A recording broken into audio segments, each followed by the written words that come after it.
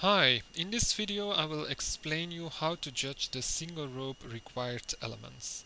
A freestyle is scored on 500 points and 10%, so 50 points, go to the required elements, things that you should do in your routine to show the judges that you are able to do all kinds of rope skipping.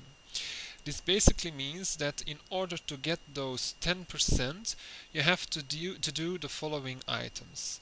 Let's start with the first one. You have to do 2 sets, and a set is at least 4 skills in a row, and it has to be sets of crosses, and the crosses itself have to be more difficult than just a basic crisscross.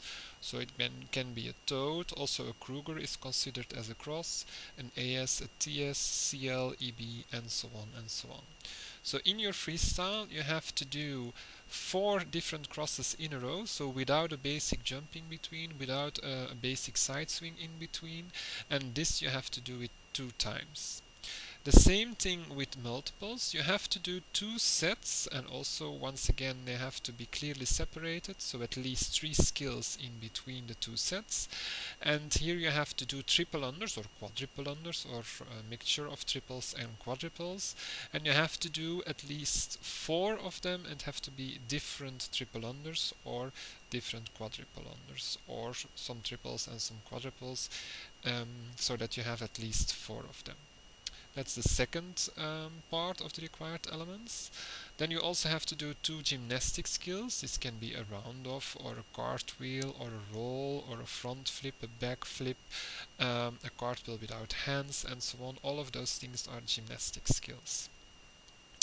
Then another one are the power skills. Power skills are things such as push-ups and frogs and splits and crabs and even body bounces. All of those are power skills, and you have to do at least 2 of them. So you can do 1 frog and you can do a push-up, or you can do a split and a push-up, and so on. Just a remark, going into and coming out is not considered as 2 power skills. So if you would have done, for instance, from an AS to a push-up and then coming out of this push-up, this is only, of course, 1 power skill, but you only have to do 2 in total in your routine. Then you have to do some skills backwards as well. 2 times you have to jump backwards, and you have to do at least 4 skills backwards. They don't have to be in consecutive, so it basically means you don't have to do all the skills in a row. You can do, for instance, 2 skills and then a few backward jumps, and then again 2 skills backwards. Then you also did your 4 skills, so it doesn't have to be a series of skills. And you also have to do 2 releases. Doesn't matter whether it are easy or difficult releases, just 2 releases. If you're judging a pair or a team freestyle, you will have to look for pairs interactions as well, and you have to do at least 2. I know that this is a lot of theory.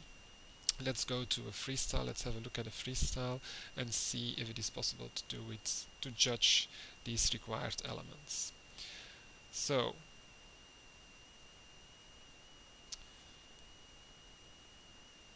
here they do a power skill, which is a push-up, followed by a gymnastic. This is a round off, followed by a double under high frog, so this is a power. A pairs interaction, very easy but doesn't matter. Here you will see that they do some skills backwards, but the problem is that the girl in the green shirt did 4 skills backwards, but the other girl didn't do the 4 skills backwards. So sorry, but we cannot give credit here for doing 4 skills backwards. Then we go on with another gymnastic skill, doesn't matter whether you don't jump the rope or not. Then another pairs interaction. You don't have to jump the rope when you're doing gymnastics, but at least there has to be a rope involved. Here you see that they do 4 quadruples even in a row, which is perfect. So they did triples in a row. But did you also notice something else? That while they were doing the quadruples, in each quadruple there was a cross which was more difficult than the crisscross. So this means that they also get credit for crosses in a row. Here you just have seen them doing a suicide, so that was that was another gymnastic skill, followed by another gymnastic skill as a kip. Here they're not really together, but they do the push-up together, so that's another power skill. Here they do a very easy release. And then again, 4 multiples in a row, 4 triples in a row, and all of them with a cross that is more difficult on the crisscross. So once again they get credit for the triples in a row and also for the fact that they do a set of crosses in a row. Here they do some jumps backwards, but they only do 3 skills backwards, so no. Then here they do again 4 multiples in a row, all of them at least triple unders.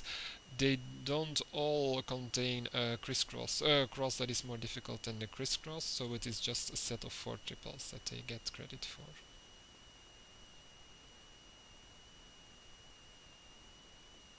Here they do 4 skills backwards, and all of those skills contained a cross which was more difficult than the crisscross, and they were in a series.